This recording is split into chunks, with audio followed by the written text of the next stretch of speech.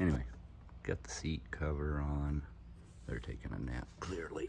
It's a beautiful day in the neighborhood. It's gonna be hot as fuck. Well, hot for Colorado. High desert. And I mean high as a giraffe's earlobes. Anyway, got the bed chopped on the ends. There was some rot, so we've cut the rot out, replaced it, luckily, with the non-rotten rafters that we cut off. Motor mounts, baking. Got this awesome tailgate ready to go. Fuel tank's ready to go in. Bags, that's all done. Just gotta give her a little adjusty with the string and the eye laser. I actually have a laser. I may use a real laser on this. Anyway, gonna get this centered and cattywampus. And newsflash, what was this out of?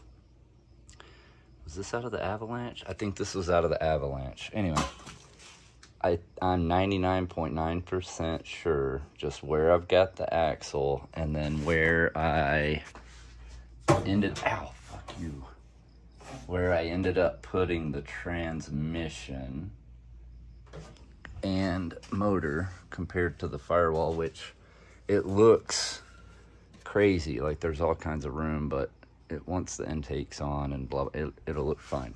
But that's where it's supposed to be. Anyway, ah, fuck. Where that ended up living, and I made a cross member from Scratch-A-Roni. But where it ended up, that Avalanche drive shaft, I think, is gonna fit. It's like 99, you know what I mean? That bolts up to there, and it's perfect. I don't have to cut it. I don't have to balance it. I don't have to do nothing. And then, fucking getting tight in here. I'm so ready for all of this shit to be out of here. It's tight spaces. I don't like it. I don't like it.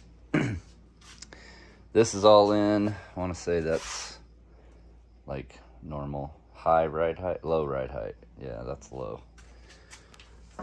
And we got all this buttoned up. These are temporary. I'm probably gonna go with a Heim and something else. Haven't decided yet. I had to flip that because these are 3-inch drop spindles, but that wouldn't have any effect on that. But the ride height being already so low, and then where I ended up putting this, it was better to flip it. So I took care of that. Got some steering fabbed up. It's centered.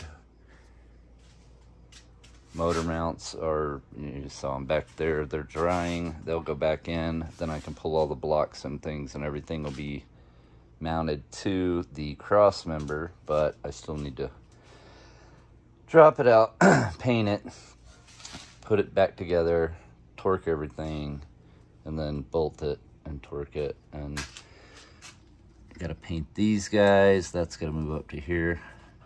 Gotta make a little bracket for here to support these two holes, both sides.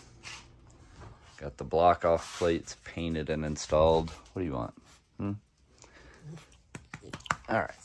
So yeah, that's pretty much it. I started painting the radiator core support, so that's ready to drop in once it's done painting. Then I can put the radiator in, start getting hoses in. Trans cooler has to come out here as well. Cooling fans off of the Tahoe. Yeah. Jesus. Somebody come get these dogs.